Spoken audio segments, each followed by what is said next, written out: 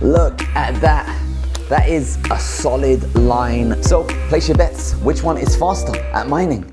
Is it the i9-5500M or is it the M1 Max? Hey guys, welcome to the show. Today we're continuing my abusive relationship with my MacBook Pro. That's right, we're exploring mining again on this, except I have a new challenge. A new challenger is on the skateboard or the wheel situation. Before we tested it out against the RTX 3080 and it was 7 times slower, this M1 Max, unfortunately. Mind you, hopefully, with some optimization, we can improve it. I'm using an OpenCL miner over here. Maybe we've made it metal, maybe it will be better. But what we want to see today is which one is faster, the i9-5500M versus the M1 Max at mining. Now you guys have been wondering, oh Ash, you're not really using the GPU, it's using the CPU, all that kind of stuff. Well, look at the screen right there. Look at that. That is a solid line showcasing that the GPU is being destroyed. And I've actually been mining for over an hour and a half. So place your bets. Which one is faster at mining? Is it the i9-5500M or is it the M1 Max? M1 Max, we are getting 10.3 mega hashes. 10.3.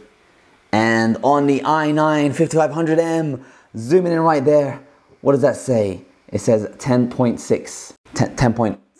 So the i9-5500M is better at mining in this state of play than the M1 Max. So even though this has a GPU twice as powerful as this AMD GPU, the mining, if you want to get a Mac for mining, some people had ideas. I wasn't the only one thinking of it. You know, when he said RTX 3080 level of situation happening, everyone was buying these Macs for mining, energy efficiency.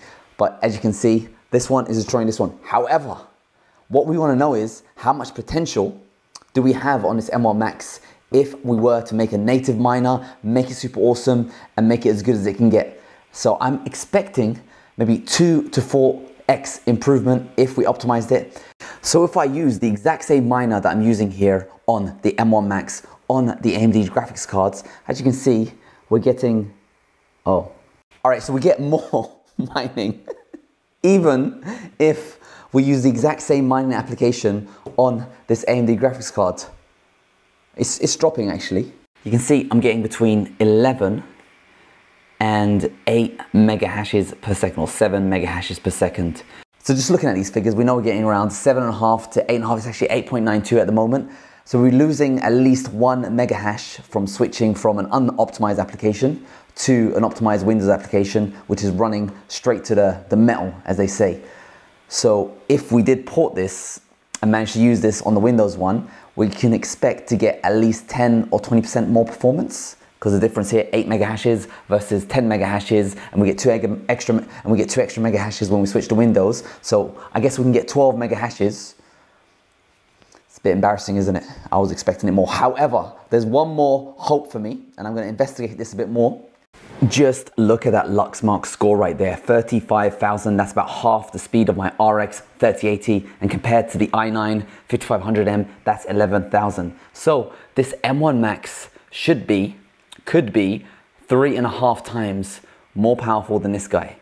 On paper, we should be getting 3.5x more performance on this guy than this guy. Not about the same. Maybe it's a limitation of the algorithm. Maybe I need to try out different mining ones, or maybe I need to port it to metal. I'll continue to look into this. And if you're interested in this kind of content, leave a comment in the comment section below. Let me know what you guys think. Should we be able to mine on these Macs? You know, forget even these MacBook Pros. Imagine when the Mac Pro comes out with its 128, 256 core GPU. Wouldn't you want to be able to pay it back when you buy it? Probably.